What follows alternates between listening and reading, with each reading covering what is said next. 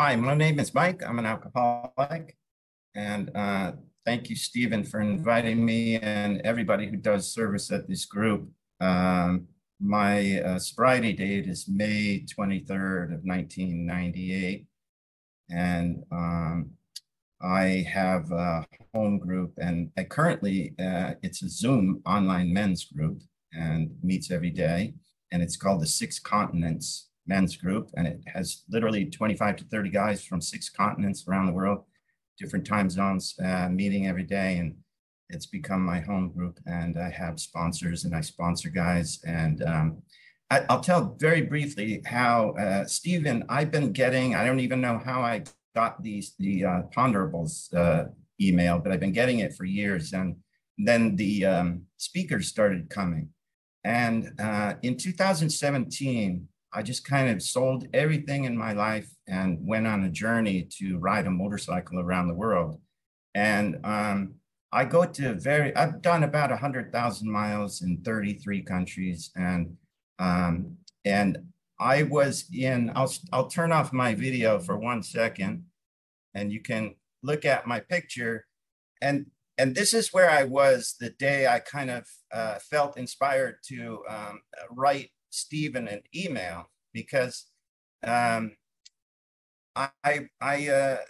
picture is that's the Caucasus Mountains that separate Chechnya, Russia, and Georgia, not the state, the country.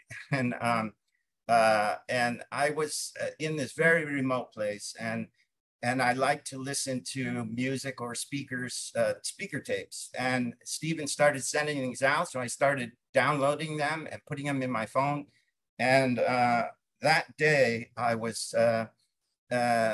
listened to Stephen L. from Nashville, Tennessee. I don't know if he was here. He was very inspiring. And at the end of the day, I just felt this wave of gratitude, like, wow, how can I be connected to all these people I've never met? And I really felt in my prayer and meditation to write Stephen a thank you note and let him know how far and wide his service goes, because here I am in the middle of nowhere and I'm having a meeting. So I just felt inspired, thanking for his service. And me here, he said, "Oh, I'd like to have you come, but I had no Wi-Fi." And I said, give me a few weeks notice. And then like now, a year and a half later, he invited me. So here I am. And as I said, I grew up in Connecticut, in Fairfield, Connecticut, a nice little town in the suburbs of New York City, and a nice family, parents and a brother and sister. And my parents were very hardworking, blue collar people. I would say my dad is this Irish guy that came home every day, and he'd worked really hard. He'd come home, he'd have a shot of whiskey and a beer. And then he would do chores around the house, the garden, then have dinner, sit down in the evening after he cleaned up, have another shot of whiskey and a beer, and that's it. You go to bed. And I could see just clearly now, very clearly, like the difference between my dad and myself is he could control and enjoy his drinking. And if you gave me a shot of whiskey and a beer, I'm not going to do the chores. I'm probably not going to have dinner, and I'm going to have more whiskey and more beer, and I don't know where that's going. And I definitely suffer from this phenomenon of craving. And, from a young age, I don't remember my first beer. On the weekends, my parents would play cards and have their friends over and sing and dance, and drinking just looked like fun. And us kids were around, we'd steal a beer. I think the parents looked the other way. So I don't even remember my first drink, but it was quite young. And yeah, I was off from the very beginning. I had that obsession. And by the time I was a senior in high school, I was in trouble. I was 17. I was just arrested. I was having blackouts every weekend. And I knew I was in trouble. And so I got an idea. I think I need discipline. something like that. So I went to the Navy recruiter and I joined the Navy. And I came home with the papers. I didn't talk to my dad or my mom. I just went. I was only 17. I joined the delayed entry program. Basically, I turned June 7th, I turned 18. July 11th, I was in the Navy. I just graduated high school. I was barely 18. I was just a kid. And, I qualified and went to some very good schools. I was in the middle of school a few months in, and my mom died very suddenly. And that was the first big emotional thing in my life that I just did not have I didn't know how to handle that. And basically, I just did it with alcohol. I'd go out every night and drink and black out. And I started falling behind in school and everything. I mean, basically, I did my 4 years in the Navy. I got honorably discharged. During this time, my drinking escalated. I was rebellious for a time, but then I realized they're not going to send me home. So I was stationed in Alabama for a short time. Ship was in dry dock, and I got an arrest there. Later, I went out to California and had an arrest out there. All alcohol and drug-related arrests, and nothing serious. But everywhere I went was trouble. And as I said, I did my 4 years. I got out. I went back to Connecticut. I had a friend ask me to volunteer at one of these telethons they used to have for public television. And I kind of went, and I got that bug for TV work. And I was a big sports fan growing up. And there's enough people on here that are old enough to remember ABC's Wide World of Sports, and that was before ESPN and all that. And I used to watch that on the weekends and think somebody's getting paid to be there, and that's what I want to do. That's my dream. And so I went to school for TV production and started in on life, and it was fun for some years. I have to say, it was a lot of drinking. Every once in a while, something would go really wrong. I might have another arrest, but I don't know. I was functioning, and I was in my late 20s, and I saw people getting married, having kids, buying houses, buying cars, and I was still sitting on the same stinky dive bar stool that I was, 10 years before or 8 years before, or whatever. And I just couldn't figure out how these people had the money to buy houses and cars and things. And I had a good job, but I spent all my money drinking. And I lived with a woman at this time, and I loved her. And I think, like I said, everybody was getting married. All of our friends in our late 20s, around 30, and I think she was just looking at me, waiting and waiting. And the thing is, I was honest with myself enough. Like in the book, it says, if you ask the alcoholic why he went on that last spree, every once in a while, he's honest, and he has no idea, any more idea than you do why he took it. Something like that. I'm not very good at quoting the book. The ideas are embedded because they're my experience. And I was honest. Like she would say, why did you want to come home? I thought you loved me. Like you said, you're getting off work. It's Tuesday. You're going to go have a beer. And now it's like 2 a.m. What happened? Why didn't you want to come home? And I would say, I don't know. I really don't know. I love drinking. But eventually she gave me the ultimatum, get it together or there's the door. I took the door. I knew if we got married, she'd want to have a kid. And I was incapable of being a father. I was incapable of being a husband. And I was honest enough with myself to know I couldn't do it. And maybe selfish, self-centered to the extreme had something to do with it, because I knew I couldn't show up and I didn't want to. And so basically when our relationship ended, that's when my drinking and drug use took a very dark turn. And I know this is AA, and I'm a big proponent of the singleness of purpose, but I have to mention very briefly drugs that, this was the 80s. For years and years, I was doing cocaine. I watched an HBO special about crack, and I swore I'm never going to do that. Oh my God. You know, that's looks very addictive. And one night I was very drunk. Somebody offered it to me. I tried it. I thought in a very dark way. I used to go to these very dangerous places to buy it. And one night I was very drunk and I was beaten really badly. And uh, I had a broken collarbone and black eyes. And I remember laying on the ground while these people were kicking me and punching me and robbing me and saying, God, please don't let me die here. And some guy came and said, you're going to kill him. Let him up. And he helped me out of there. And later, my sponsor and I were reading the big book, and there's a story of a jaywalker. Many of you probably have read it. It goes on and on about a person goes in a hospital, gets hit by a car, he gets out, he can't get the idea out of his head, and he runs in front of a bus. Well, my sponsor's reading this to me, and we're reading it together in the book. And what went off in my head was, oh my God, I took this beating.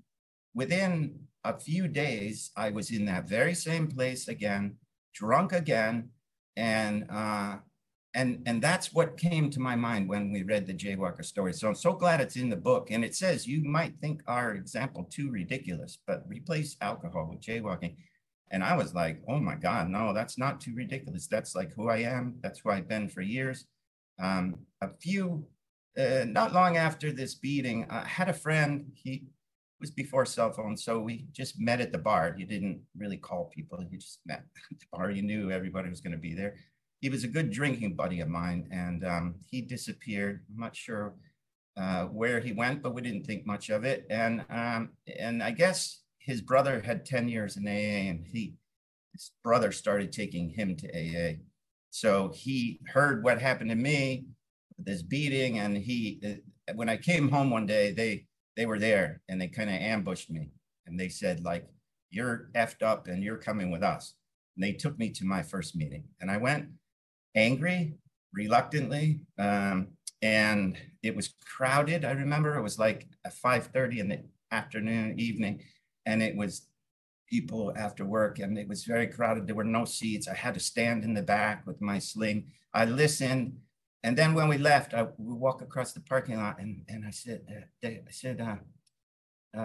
said, you know, what'd you think of the meeting? And I said, well, those people have personal problems, and why would they go in public and talk about it? And I was embarrassed for them that these personal things that they were sharing. I mean, to put it, you know, just say that there was no magic in my first meeting or my first 100 meetings. You know, I love to hear stories when people went to their first meeting and stayed sober. I didn't, and I was argumentative. I was obstinate. I loved drinking. I didn't want to stop drinking. I saw it was killing me. I was in that place, you know, but I was also at the point where I was missing a lot of work, and I was afraid I was going to lose my job that I had had for many years. And my supervisor, Joe, was an alcoholic that the company made go to rehab. And I called Joe and I said, Joe, I don't know where they sent you, but I think I need to go. And he came and picked me up, and I went to my first rehab. And well, to put it simply, when they told me I had to stop doing drinking, I wanted to stop doing drugs. I wanted them to tell me how to do that. And then I could go back to my life of drinking. I love drinking. And when they tell you got to stop everything, I stopped listening. And when they said, you know, go to meetings, go get out of here, get a sponsor, get a home group, I went to a few meetings. I got very angry. I argued with everything people were saying in my head. And then I'd go back out drinking. And this started a cycle of the next like 4 years in and out of rehabs, hospitals, detoxes, jails, really dark, dark places. I was evicted 2 times. So there were brief periods of homelessness. I lived in a car. I lived in crack houses. It was dark, very dark. And I had lost everything. And one time I was evicted, everything I owned was thrown in a dumpster. You know, another time I was in one of these places, in the middle of the night, very drunk. And I don't know what happened, but the next thing I knew, I got my head bashed in really badly. And my face was swollen really bad. And I was bleeding. And I didn't go to the doctor. I didn't go to the hospital. I just thought, well, it's going to be over soon and that will be okay with me. And I just say God had another plan. And uh, but after about a month of just coming to, and I was in that horrible place where I couldn't drink, I couldn't quit, and I couldn't die. I just wanted it to be over. And so I wasn't a heroin user, but I bought a bunch of it. And I thought, I'm just going to do all this and I'm going to kill myself and I'm going to drink this bottle of vodka. And that morning I was driving somewhere to go park to do that. And I met angel number one. I pulled into a rest area and there was a woman there and she came right over to my car and she said, I need a ride. And I said, okay, get in. And I said, and this is very strange. It was like a Tuesday morning at 9 o'clock or something like that. And I asked her if she drank and she said yes. And I said, do you get high? And she said yes. And I said, well, I have all this stuff. And she said, well, let's get a hotel room. And I said, oh, okay. And my plan for that day changed and we went to a hotel. And that morning she was identical to me. She had been in a detox, was supposed to go to rehab. She escaped, and then where God brought us together. And we went to a hotel room for 2 days and we laughed and we cried and got high. And in the end, one alcoholic to another, we gave each other hope. And I dropped her at a detox and I went to another one. There I met the second angel and she made all these arrangements for me to go to this rehab. And it's a place in the hills of Connecticut called High Watch Farm. It was started in 1939 by Bill Wilson and Marty Mann. And it's this spiritual place in the hills there. I went there. When I got there, I don't know what happened, but there was a guy there that was the director of the place, and he was passionate about the big book and the program of action contained, the spiritual program of action. He was reading this book in these study groups, and it was like I was hearing it for the first time.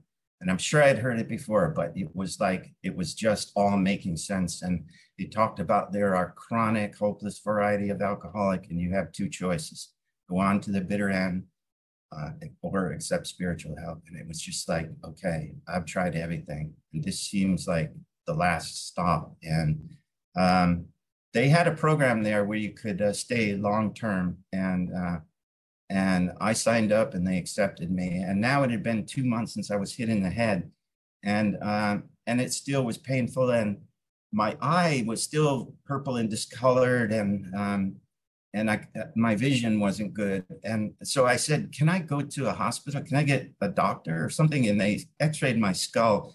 And the doctor was very put off. And he said, you have a severely fractured skull. And he said, left untreated, I've never seen anything like this. We usually have to drill a hole in your head to relieve the pressure. There's fluids going in and out of your brain cavity. You should have gotten a brain infection and died. He said, I'm astounded that you're sitting here. You should thank God you're alive. And I went to an eye doctor and he said, your eye was crushed and there's a rip, a tear in the, it's healing, but I can't see, I can't explain why you can see. I went back to the farm. I sat on the edge of the bed. I was astounded. And I had one of those profound spiritual experiences where I felt a presence, a warmth, a peace, and a love came all around me, in me, through me. It was like God embraced me, and it was just a feeling that the war is over. And I knew I was in the hand of God in that moment. And there's no explaining this when it happens. It's profound, and it's like, and I was stunned. And I went to this guy, Fred, who I'd been listening to now for a month. And during this time, I had been listening also to Joe and Charlie tapes, and they were making complete sense to me. And I went to Fred, I told him what had happened. And after I had that experience, still sitting on the bed, the next thought very strongly came to me, get with this guy and get to work. And that's what I did. And I realized that I came to that place filled with hatred and anger, guilt, shame, remorse, fearful. And that if I could get free of that stuff, I could get free of the drink. And that's what the 12 steps are about, is to dig deep down and get free of that shit. Let the light in, let God in. And I mean, God is there, but just all the blockages need to go. And so I got there, I stayed there for quite some time, 3 or 4 months, and Fred took me, and I would say this, that was my second step, that spiritual experience. The third step, I thought, when you sit and look at it on paper, turn our will and our lives over to the care of God, that sounds pretty heavy, pretty big. And but when you read the big book, what does it talk about? It doesn't talk a lot about God. It talks a lot about me. And I am selfish and self-centered. And page 62, I think it used the word self, or some form of self, 11 times. Self-pity, self-deceiving, selfish, self-centered, in the extreme. And then it talks about me being the director and trying to direct everybody's show. And when, things don't go well, I try harder and push harder. And so for 3 or so pages, it talks about me and my attitude and the way I've been treating everybody in the world. And it's the futility of life, the way I've been living it. Am I willing to change and try something different, a new director? And yes, I was absolutely on board, and I wanted to save my life. And I said, Fred, I'm willing to turn my will and life over to the care of God, you, that book, whatever. Just tell me what to do. No more suggestions. But because for years, people gave me suggestions and I did what I wanted to do. And I just said, no, just tell me what to do. So we got to work, as I said. And I wrote the most honest, fearless thing I had done in a really long time, that fourth step, and I shared it with Fred. And for me, all those years of meetings that I felt a disconnect from everybody, and I would sit there with an attitude and just say, I don't want to hear their problems. I have my own, I have lots of my own.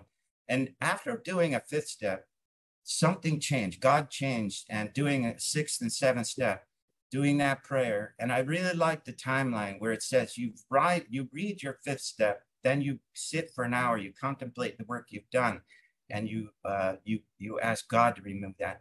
And I really think that timeline is just right. You go to meetings, and 6 and 7 meetings, and people will talk about, well, there's not much in the book, and I don't know. I think it's perfect because I've just read this fifth step. I just poured my heart out about how difficult and how messed up I am and how I treated people. And I was ashamed, and I felt like, yes, this is not who I am. I don't want to be this person. I'm ready to go to God right now. Please take this. I don't want to be this person. But if you give me a couple of weeks after I've done that fifth step, I will forget who I am. I will forget all the things I wrote. Slowly, I will think it wasn't that bad. I wasn't that bad. So yes. And then, basically, I'm trying to watch my time so I don't talk too long, but about this, because I like to get to life. It's been 25 years and there's a lot to talk about. But basically, my time was up. Fred got me to the 8th step. My time was up, and I didn't know where I was going to go. My family at one point had did this heartbreaking intervention on me, and they all cried. And it was, as the book says, frothy emotional appeal seldom suffices. And it was frothy and it was emotional. And they all went around the table and told me how much they loved me, and that they couldn't stand to see me dying the way I was dying. And after that, I just disappeared. For a couple of years, they didn't know I was out in the streets somewhere, and they didn't know where I was, and I hid from them. And my dad, his father, my grandfather, died when my dad was 15 of cirrhosis. He drank himself to death. And my dad's brother, when he died a few years ago, he had 44 years sobriety. At this time, he probably had about 20 or 30, I don't know. And he was advising my dad. And, after they did that intervention, sent me to rehab, and I drank again shortly after that. My uncle said, you have now shut him out, and you pray for him, and that's all you can do. And but I was in this place, I had this experience, but I had had a few months before. And my family all were still very leery of me. And they, you know, they were like, okay, glad to hear you're doing good. Hang up, you know. I had nowhere to go. I had an uninsured, unregistered car that I had been living in. I had some dirty clothes and I had nowhere to go. And there was a guy I had met in a rehab a year earlier who had tried to help me many times. And he lived in Bonita Springs, Florida, near Naples. And I called him and I said, John, I can't believe it, but something's happened to me. And long story short, him and his wife sent me money and said, come to Florida. We will help you. We will get you an apartment. They took me to Goodwill. They bought me a bed. They get me a roommate. They gave me a job.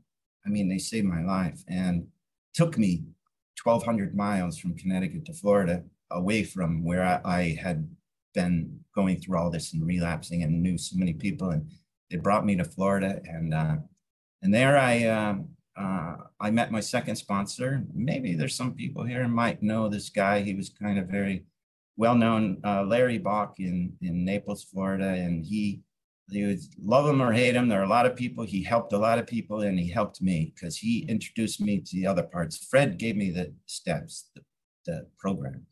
But Larry introduced me to the fellowship and to service. And you know, he told me the schedule of meetings that we're going to every day. We'd start at 8 o'clock at the 24-hour club in Naples, and then we'd do another meeting in the evening. But he had a little shop where it was like a clubhouse itself. And I hung out there with him a lot. But anyway, I worked really hard.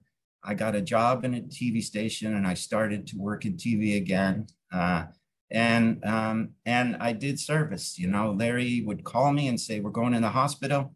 There's a drunk up there. The doctor called me and I'd say, I got nothing to say. He goes, no, don't say anything. Just come. And we'd go. And it was like, oh, powerful. And I got a commitment at a soup kitchen and I helped people there. Yeah, it just like, you know, I just felt complete that I was in the program and I was sober and I was loving it.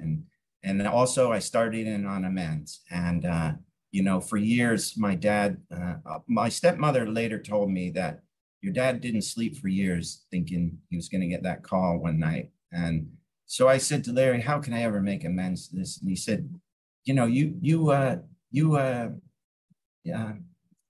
said, when was the last time you talked to him? And I said, I don't know, a month ago. And he said, well, I'll tell you what, you have to call him every week. And you ask him what's going on in his life. Tell him what's happening in yours. Tell him you love him.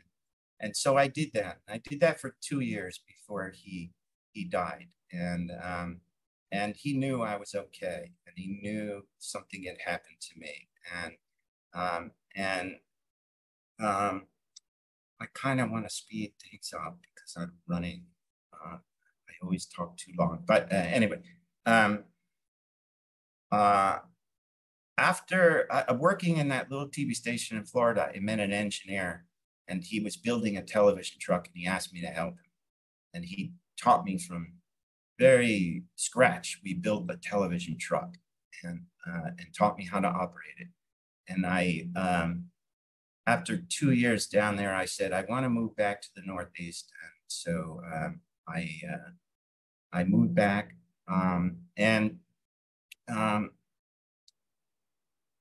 I just put a bunch of resumes out and I wasn't really qualified, but I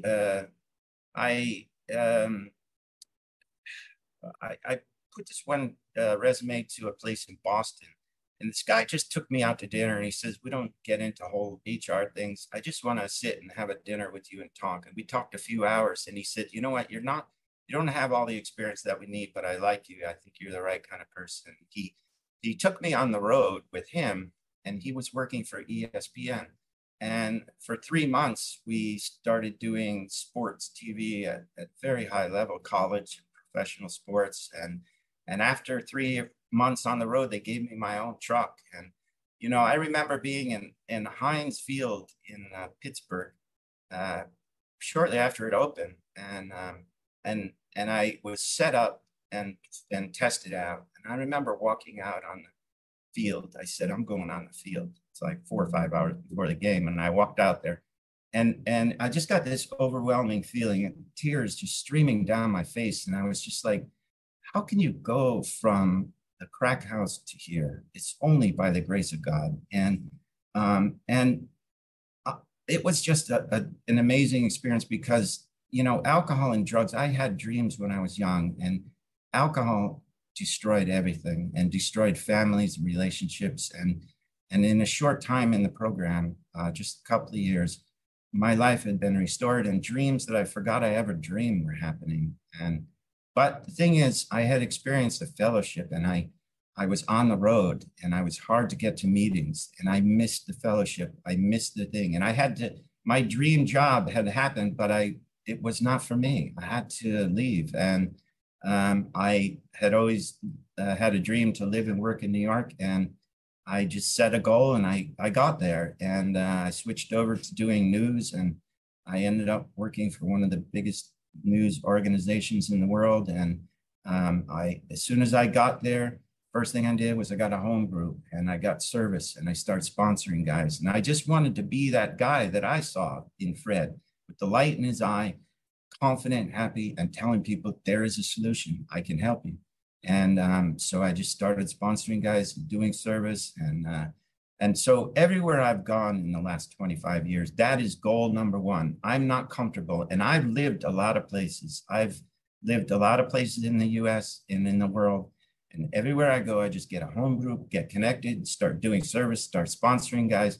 It's the same thing. And then, you know, I love this line that, you know, the things that come to us when we placed ourselves in God's hands were better than anything we could have imagined. And, you know, it's my experience. It's the truth. And, you know, in 2017, after many years living and working in New York, saving money, and I would say in this time, I never got married.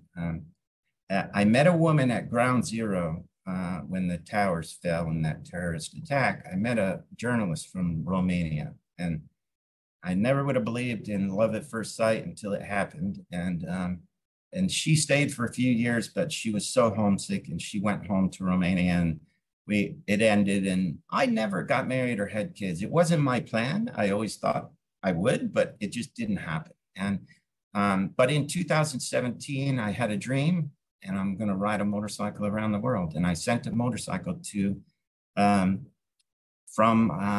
had moved from to New York City to Monterey, California. I have a home group there. I have friends there.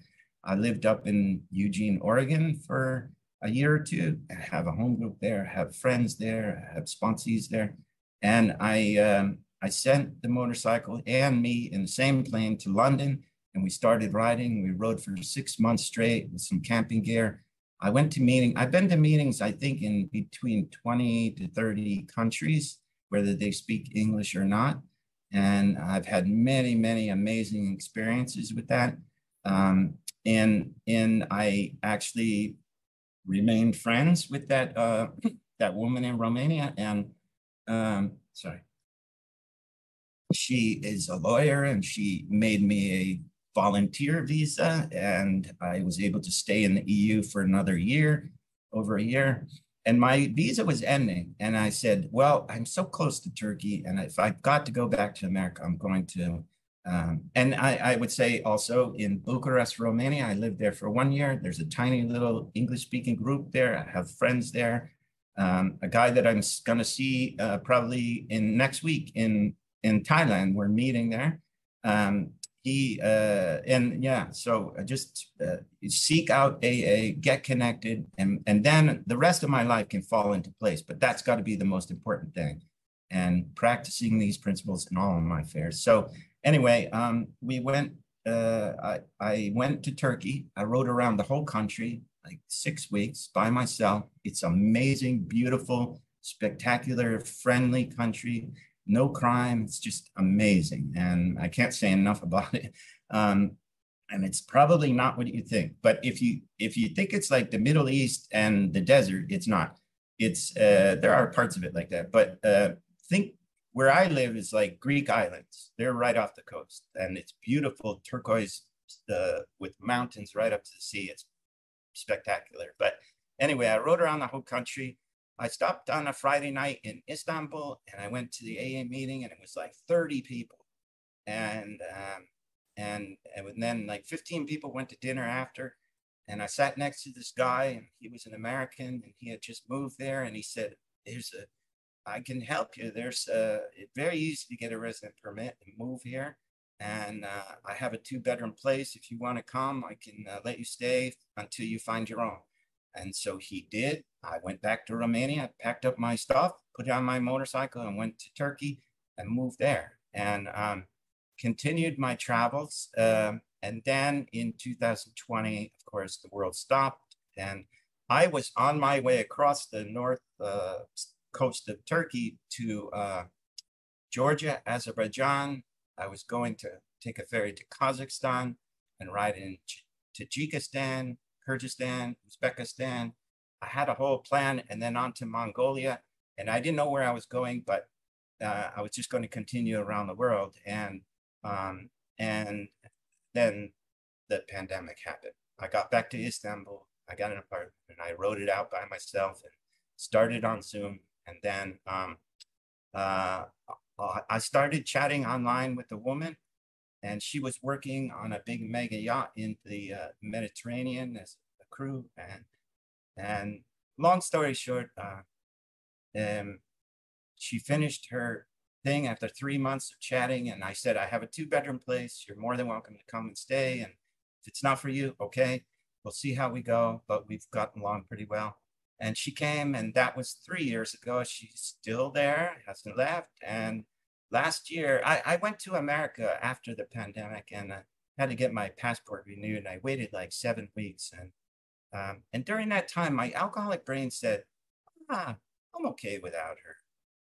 I don't need her. I don't need any, blah, blah, blah, stupid alcoholic brain telling me things that are not true. And then I went back, and I remember looking over at her one night on the couch, and just came over me this overwhelming feeling of love. And like, what the hell was I thinking?